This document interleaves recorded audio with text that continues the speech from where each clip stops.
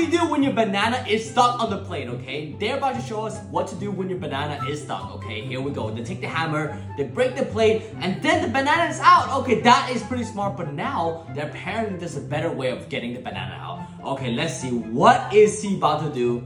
Okay, let's see it. Okay, apparently you're not supposed to break the plate, but here we go, guys. Here we go.